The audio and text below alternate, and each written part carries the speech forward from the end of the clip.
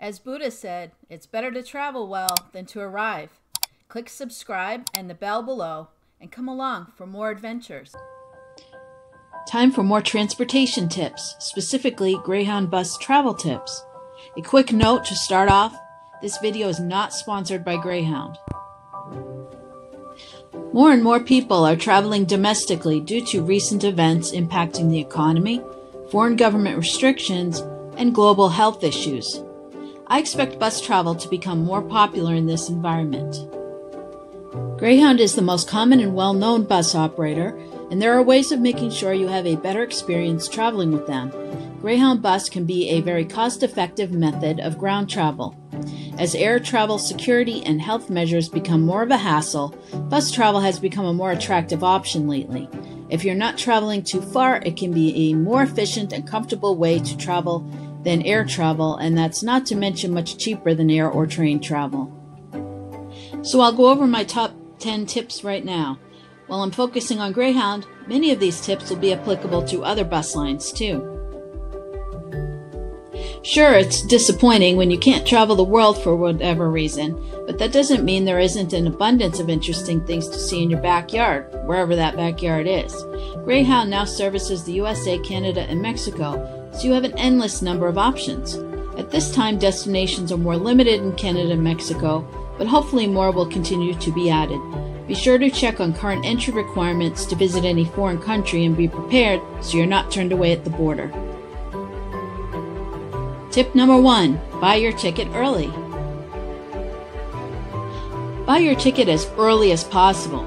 For some stations, you'll receive a boarding number on your ticket, and boarding will be permitted in order based on your number. Lower numbers, or those sold further in advance, will receive boarding priority and have a chance to score a better choice of seat. Not all stations do this, but it's worth a shot in case you get one that does. Tip number 2, save money on your ticket. Prices are lower if you can book 3 weeks in advance, when you can save a quarter or even more off the full price of the ticket. If you can't, then it may help to at least book 2 weeks in advance, which is still better than last minute. Whatever you do, don't wait until you get to the station. Book your trip midweek if possible. Prices are lower if you can hop on hump day. Note that discounts are available if you are a member of Student Advantage or Veteran Advantage. Go to Discount Options when making your reservation to choose this discount. Finally, do a search for promo codes. There's a good chance you can score an additional discount that way. You'll have a chance to enter the code before submitting payment. And remember, there's a surcharge to gift a ticket to someone else. If at all possible, the traveler should be the one to pay for the ticket. Tip number 3, arrive to the station early. Give yourself plenty of time to check in and find your bus. It will mean a less stressful trip for you if you're not hustling. And those that arrive first can line up and board first if the station does not board by ticket number as described earlier. Your bus may already have seated passengers on it if your station is a stop along another route, making this even more important if you want a good choice of seats. Tip number 4, managing your luggage. Note that you're allowed 2 pieces of luggage at no additional charge, 1 checked bag up to 50 pounds and 1 carry-on that will fit in the overhead compartment. Avoid placing fragile items in the checked bag. Disturbance of bags due to potholes and bumps is not unlikely. Be careful about leaving your carry-on luggage on the bus when you disembark on breaks, and keep your eye on your bags at the stations. Don't create a temptation for thieves. Instructions for claiming luggage at different stations varies. Listen to the driver for directions each time you disembark. Place an identifiable marker on your luggage, such as a brightly colored tag, to help distinguish it from other suitcases that may be identical or similar in brand and color. Tip number 5, hold on to your ticket. You will be able to print out a ticket or pick it up at the will call at the station, or have your digital ticket sent to your mobile device. Keep your ticket through the entire trip. You may need it to change buses and collect your luggage en route and at your destination.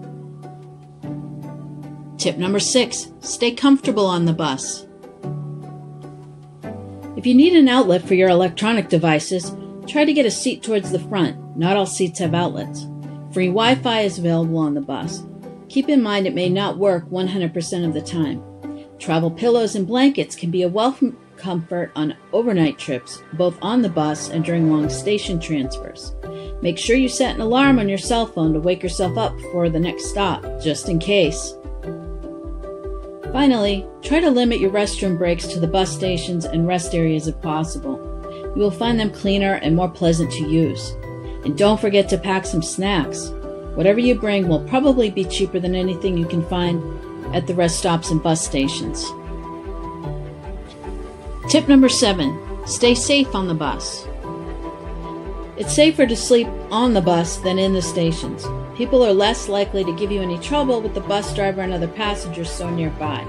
You may be more isolated in the station, particularly at night. That said, having a seat closer to the front will keep you closer to the driver for added safety. Keep your purse, cell phone, and wallet in a safe place. You don't want to have a phone loosely in your hand and inadvertently fall asleep on the bus, or be walking around the station with a wallet in your back pocket. Keep your guard up and protect your valuables. If you really want to be on the safe side, invest in a money belt to store these in. I recommend the belt that I link to below in the description. Tip number 8, stay healthy on the bus. The most important of my Greyhound bus travel tips may be to be conscious of your health. Remember to wash your hands frequently and carry hand sanitizer. Avoid touching your face. Window seats are the best for minimizing contact from any potentially infected people, since you'll be keeping your distance from people traversing the aisle and standing in the aisle managing their carry-ons. It's also a good idea to carry along a small first aid kit. If you buy a pre-assembled kit, you'll want to take an inventory before your trip to see if there's any additional medicines or products you'd like to add. I always like to make sure I have some headache and antihistamine tablets. Also, make sure you get up and get some exercise during breaks. Tip number 9, download the app.